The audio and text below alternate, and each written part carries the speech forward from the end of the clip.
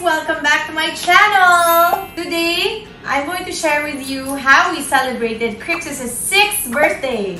Yay! Crixus, do you want to tell them what your favorite part was? It was a full day. He didn't know that we were wearing Cobra Kai shirts and Cobra Kai masks. He didn't know that there was going to be some decors. He didn't know that there was going to be a piñata, and he didn't know that we were decorating the table, right? Were you surprised? Yeah. Did you get gulat? Yeah. You did? And you were shy? Not a little bit. A little bit shy. Let's tell them about that day. So when you woke up, so you had breakfast, right? While Mama was working out. After you played, we had lunch, right? What was your request? What was for lunch? Yeah, it's called Rita's Barbecue. That's Crixus' favorite chicken barbecue. So we had that for lunch. We served chicken barbecue and java rice. And then for merienda, that's where it all started. When it was merienda, when it was around like 3 p.m. And we started bringing out the decors, the cake, which we didn't know about, and the cupcakes and the cookies. So you like the cupcakes? Yeah. The Cobra Kai cupcake. So we were decorating, and then I told Yaelin to let you stay upstairs because I didn't want you to see the decors. So you were upstairs, and Mama and Mommy Apples were fixing downstairs. And then I got you na, right? Ready, Crixus? Ready? 1, 2, 3.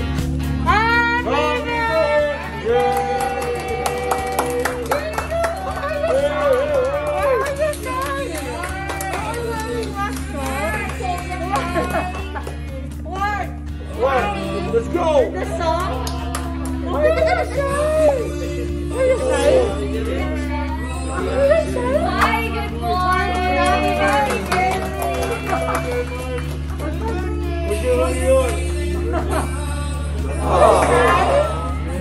And then when we went down, what was the first thing that you noticed? Cobra Kai shirts for everyone! And what song was that? It was the last song from season 3, right? In the air tonight. Yeah, it's a Cobra Kai theme song. So, that was the first thing you noticed. Even Tatay was wearing your shirt, right? And then, what else? Did you see the cake right away? No. Oh, I brought you. the placemats. You saw the placemats that said Happy Birthday Crixus, and then there was a crane pose, Cobra Kai. And then you saw the decors, right? Okay, can you do the crane pose? Show them.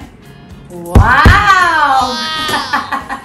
Good job! Okay, so after that, I showed you the decors and we took pictures before Tatay left, right?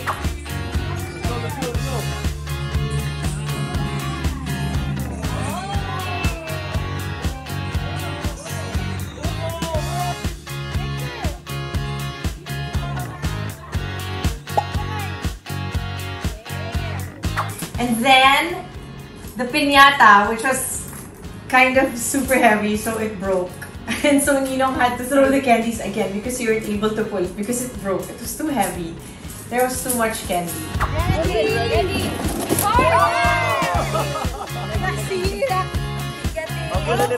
Okay, time out. Ready? Set, go! Go!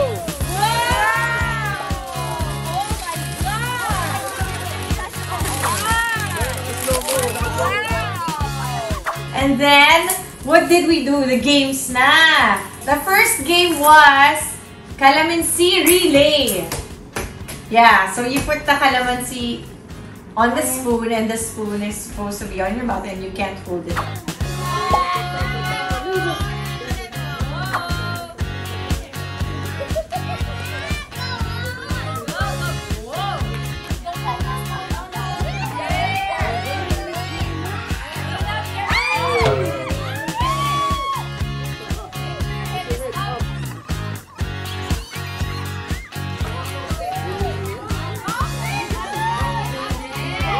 Okay, first was Calamansi Relay, and then we played Sack Race. I like that game.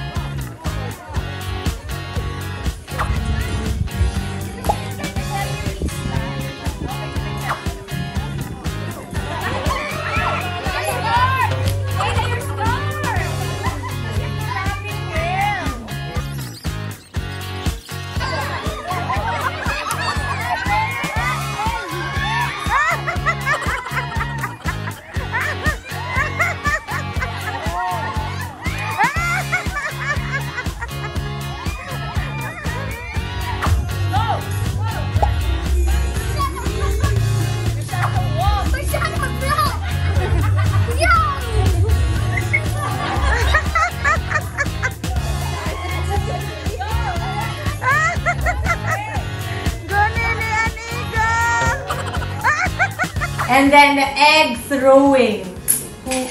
Whoever throws the egg the farthest wins.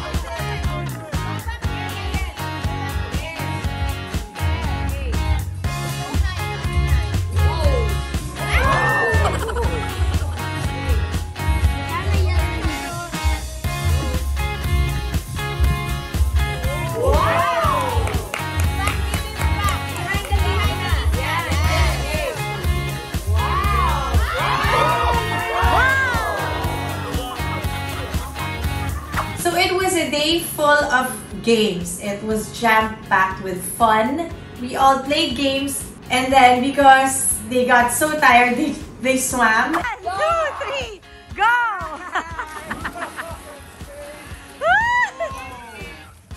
Domica's first time to swim. Tapon mo. Kuya, naka-vlog ka. Go, Domico! He's swimming! He's swimming! Domico, you like it?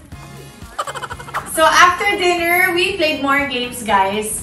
And so this is something that you can do with your family.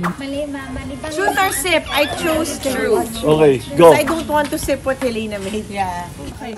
Have you lied to a teacher and what was it about? Dali. I told her I have the payment for bingo tickets in Poveda. Oh. But I really didn't. Sandro. Go, Sandro. Truth or sip? Sip. Okay, 1 to 4. Go, Sandro. Okay, ready? Have a sip. Just close your eyes and drink it all. Yeah, go. Ready? Go, Sandro. Ito yung pinakamalala. Chicken curry. It's curry. Yeah, you like it. Like nga si Marciano eh. Oh, it's good. Don't finish it. What is it? What is it? Oh my God! Oh, it's good. Our next game is who knows Helena and who knows Crixus the most. What is Crixus' biggest fear? Okay, you. Very Yes. Very good. Very good. Next. What is my biggest fear na mababaw lang? What's Helena's biggest fear? What? No grades.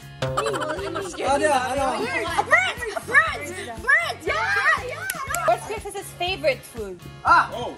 Mommy apples. Adobong pusit. No. Seaweed and rice. No. No. Fried chicken. Fried? Yes, fried chicken. Oh. Happy Birthday to you. Happy birthday to you. Happy birthday. Happy birthday. Happy birthday to you.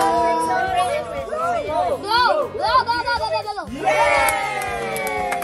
This is such a meaningful celebration because we celebrated Crixus' birthday with the people that matter most. And that means my family, my parents, my siblings and their family. So it doesn't matter if it's not a big birthday celebration. And it doesn't matter if you can't invite so much people because, you know, we're still going through a pandemic. As long as you spend it with the people that matter the most, then it's going to be a meaningful and fun celebration. Right, Crixus? Yeah, I want to say Okay, we're gonna play this now. Bye guys! Hope you enjoy watching! bye. Thank you for ordering.